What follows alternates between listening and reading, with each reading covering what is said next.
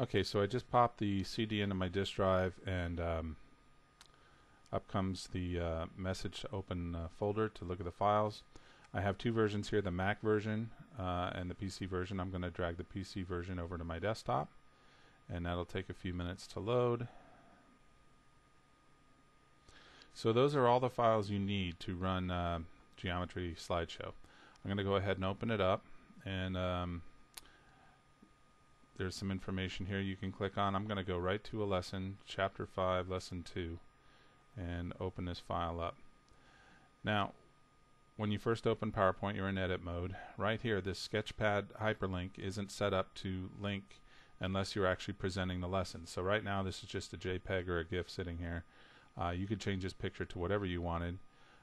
If I edit the hyperlink, you'll see that it's set to open up this Circumcenter Geometry Sketchpad file as soon as I click on it in presentation mode. I'm just going to leave that alone, and I'm going to go ahead and start the lesson. So normally I would start the lesson, start talking about these definitions, and then here comes the Sketchpad. Now I've just talked about what the circumcenter of a triangle is. I can now click on this hyperlink, and it'll ask me if I want to open the file. I'm going to click OK, and now I'm automatically into Sketchpad. What's cool about Sketchpad is you can do things that you could never do in PowerPoint. Like I can move these points around. Let's go ahead and minimize this a little bit so that you can see everything.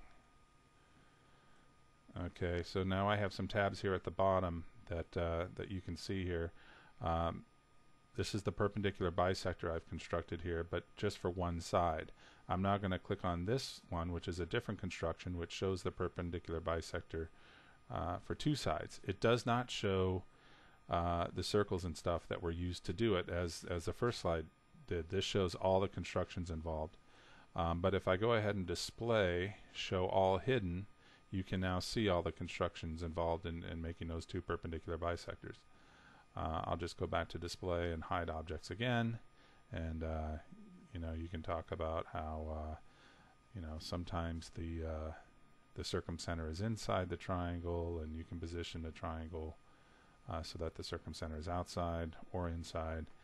And then if I go to all three perpendicular bisectors, you can see how all three meet at the same point, the circumcenter. And then this is a cool little animation. You can click on that and it'll circumscribe a circle, with the circumcenter being the center of that circle.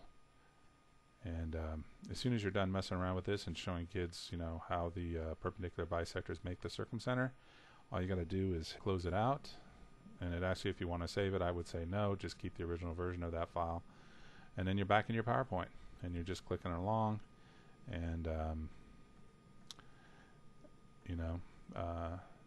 here's another Sketchpad file. Let's click on this one and see what this one's about. This is the Circumcenter Theorem. It's talking about how the distance from the vertices to the circumcenter is always the same, no matter how you move. And the way this construction is done is these distances are always shown right here, so you can see how they're always the same, no matter how you change a triangle. You can change any point on the triangle, and they always stay the same. It's a great program to mess around with. If you ever lose the hyperlink stops working. I'll show you how to change that in just a second.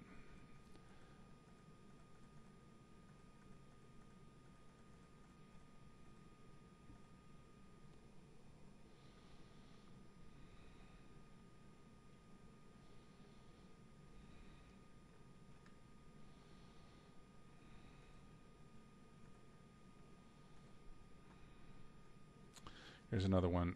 This is showing the incenter using the angle bisectors. So that's from a single vertex, and now from two vertices. Here's showing three angle bisectors and how they meet at the incenter. And if you want to click on this tab, it inscribes a circle. So cool. Hope that helps to see what this program's about and what it can do for you.